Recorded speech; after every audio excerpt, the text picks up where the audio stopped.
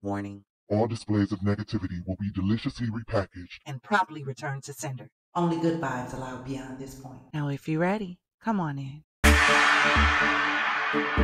Welcome to FizzFeed Conversations. What's going on, Champagne Gang? FizzFam, Confidante. Welcome to another FizzFeed Conversation. And I need y'all to get in here because I told you, this is just July. We have into November for some more foolishness to take place.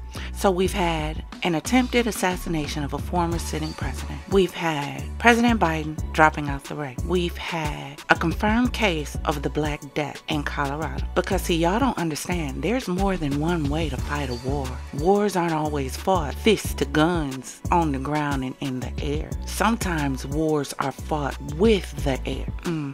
And now we have 4 bombers intercepted near Alaska from China and Russia. Come on, y'all. Check this out. The North American Aerospace Defense Command, also known as NORAD, says it intercepted 2 Russian and 2 Chinese bombers flying near Alaska. The intercept was carried out by U.S. and Canadian fighter jets. NORAD says the bombers remained in international airspace and were not seen as a threat. China and Russia have confirmed that they had conducted a joint air patrol over the Bering Sea, which divides Russia and Alaska. NORAD says it will continue to monitor competitor activity near North America and meet, quote, presence with presence.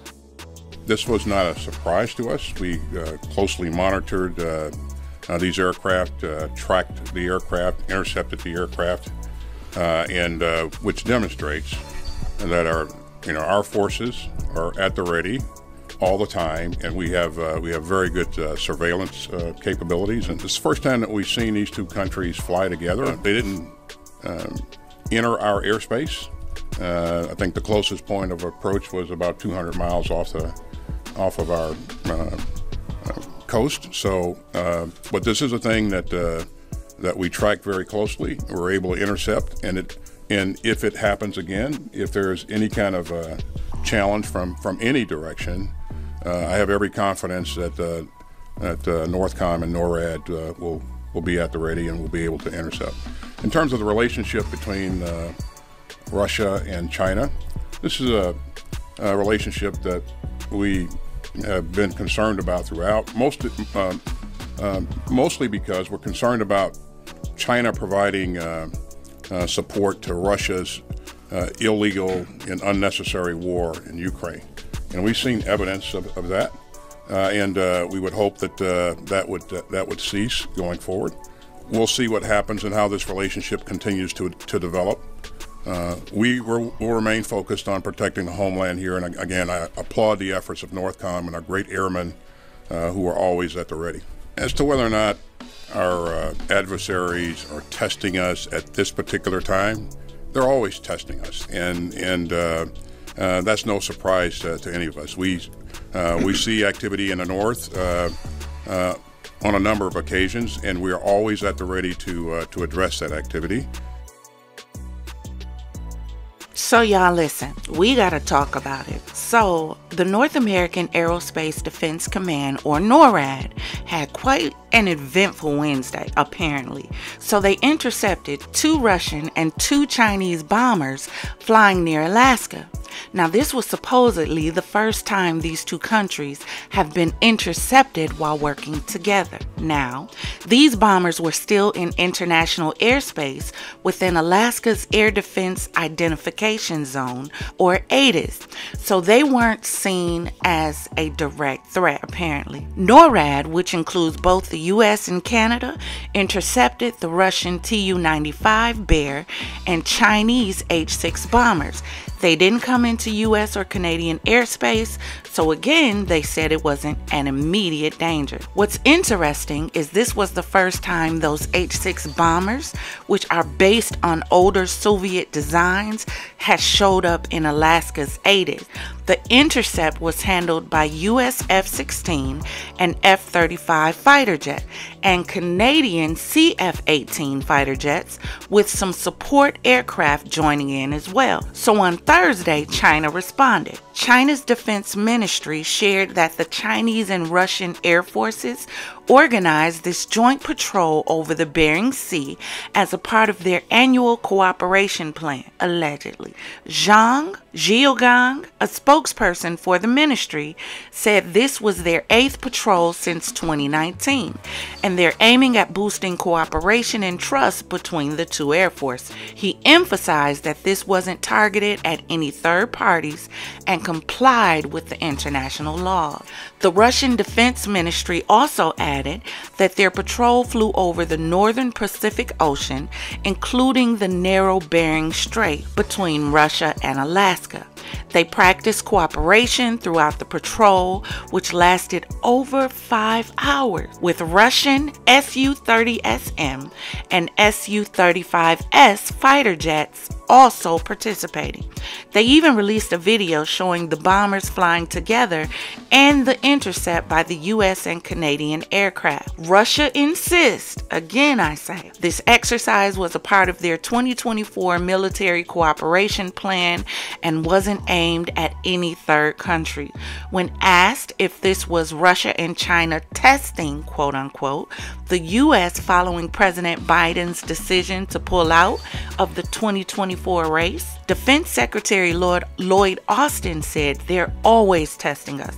He assured everyone that the U.S. was fully prepared, closely monitoring, tracking, and intercepting the aircraft, showing off our top-notch surveillance capability. Austin also mentioned that the closest the Russian and Chinese aircraft got to the U.S. was about 200 miles off the coast. He reiterated that the U.S. is concerned about the growing ties between Russia and China, especially considering China's support for Russia in Ukraine. Austin assured us that our defenses are always ready for any challenge. Russian flights into Alaska's Aidance happens regularly, but the involvement of Chinese aircraft is new.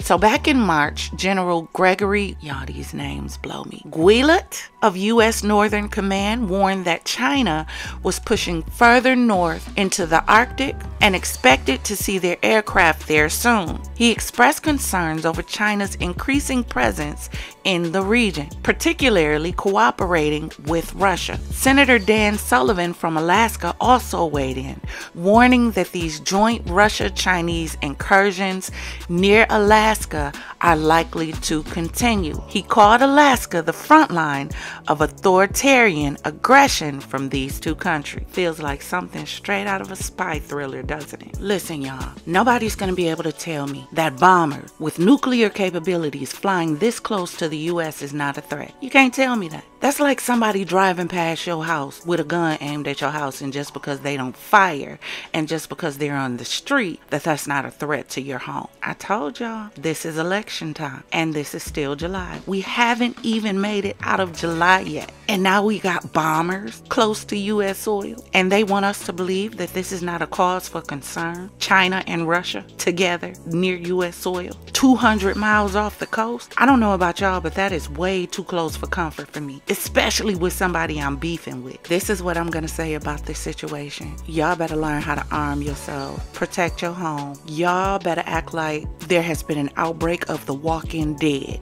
and have something in every room of your house, because we don't know what's coming next. We got the election going on and they just want us to pick one. Pick one what? And on top of that, you clearly have individuals out to start a race war. You don't believe me? Alright, press pause. Check this out real quick. Tonight, a loving father is sharing the terrifying moment someone broke into his home and attacked his children.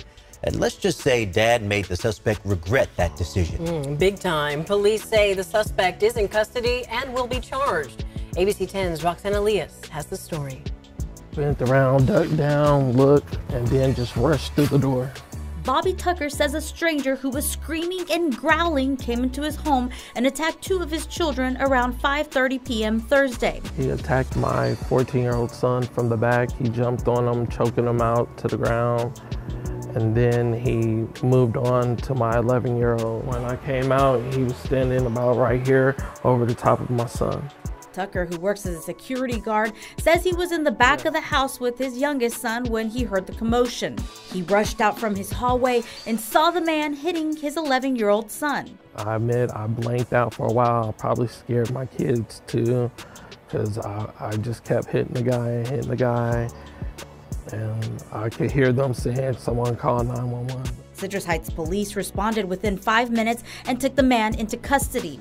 He was out cold, unresponsive. The paramedics tried to get him to wake up and respond. He was just out. Police aren't releasing the man's identity yet and can't say if he was on drugs or had mental health problems. The father of 4 says his door was unlocked at the time because his children had just taken the trash out. He later posted these photos of the man, one of him entering his home and the other with him being taken out on a stretcher. He definitely picked the wrong house to come into. Tucker says he wants this to serve as a warning to other homeowners. Definitely get you something inside your home to protect yourself, whether it's mace or a firearm. The father of 4 says his focus now is getting his sons through the trauma of being attacked. Looking into try and get them at least a little bit of therapy so they can talk about it and not be afraid and scared, because your home is supposed to be your sanctuary. In Citrus Heights, Roxanne Elias, ABC 10. So I know y'all don't think it's by accident that this white man got into this black man's house and started to choke out his children. The level of outtake beneath the jail for 200 Alex that would have been unleashed. See, he was nice. He was so nice because I think this man left breathing even though he was passed out. Ain't no way. I'm walking in a room and a stranger done came up in my humble abode and proceeded to attack my children. Baby, no. Orange is the new black. I'm sorry. It is. Orange is the new black for me. And I will be waiting for the police with a blunt, a glass of champagne, a smile, and confession letter in hand when they got there. Because what? I'm telling y'all, now is not the time for ignorance is bliss. Now is the time to pay attention to what's going on. Pay attention to your surroundings. When you're driving, if you have to stop at the gas station, if you have to stop at the store, pay attention to what's going on around you, because baby, something wicked this way comes. I cannot make this up. See, we so busy throwing ass and shaking ass and paying attention to some of these celebrities who have seemingly lost their damn minds that we're not even paying attention to what's going on around us. I'm starting to believe somehow that these celebrities are the distraction, that these celebrities are sent to keep us distracted from what's really going on in the world. We had a former sitting president almost assassinated. And then, oh, I almost forgot about the whole Microsoft hack unhack that supposedly happened with the security update that they still cannot convince me that they weren't attacked. That was a cyber attack if I've ever seen one. And now after a cyber attack, all of a sudden we have Russian and Chinese bombers near U.S. territory? Come on, y'all. You remember what I said in my other video? Piss, rain. You get it? Drop in the comments and let me know what you think about this. Hit that like and subscribe button. Consider joining the channel, joining the Champagne Gang and the FizzFam. Hit that subscribe and notification bell so you'll be notified when we jump into whichever sector we jump into for another show. Consider supporting the channel. The Cash App is on the screen. Thank you for joining us for another FizzFeed Conversation. Our opinion, their story. Until next time, see you soon. FizzFeed Conversations.